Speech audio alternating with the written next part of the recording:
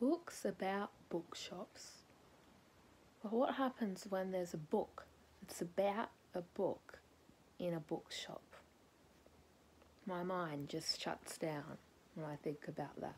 And I've noticed it's quite a popular phenomenon among Japanese authors, at least. There's like a sort of aesthetic, you could call it, about books being read in bookshops.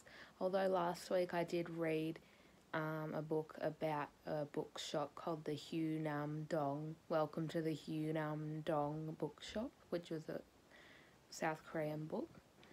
And you do tend to think that it's just South Korea probably copied Japanese books, but yeah, that book wasn't bad. I didn't mind it. Contrary to what the freaking commenter wrote on my video, he was saying, "You didn't read it, did you? Well, I didn't ask for your opinion, you moron." Yeah, that's how I reply to comments like that. But thanks for commenting anyway, because you gave me the algorithm and allowed more people to click on my videos.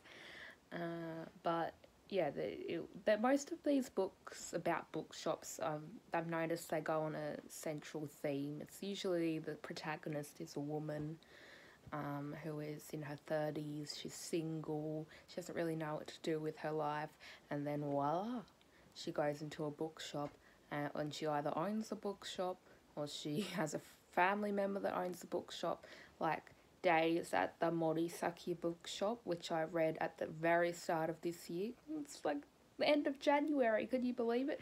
It's still the start of this year. Why am I saying at the very start of this year? But no, like around New Year's, I read Days at the Morisaki bookshop, which was, it was quite an entertaining read. They do obviously have this sort of predictable plot line. You're not going to learn, like, have a huge revelation in the books about the bookshops. It's more supposed to be about a chill read, which I sort of understand. It is very relaxing, and it's not much drama or anything going on. If people just want a book that's just, they want to read it on a holiday, or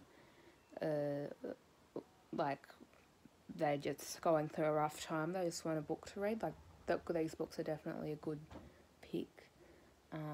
But yeah, I think that's just sort of what's trending right now.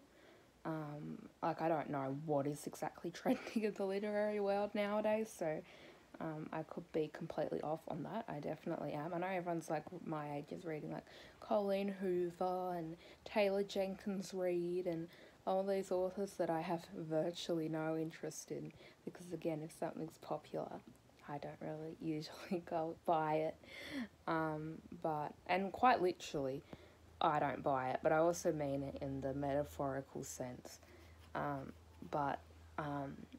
Yeah, as for the books about bookshops, although they can be cliche, I quite like them. Books by Japanese authors, genuinely, I don't have a problem with, unless it's like the AI book I talked about last week, which is like, hey, how's that getting published?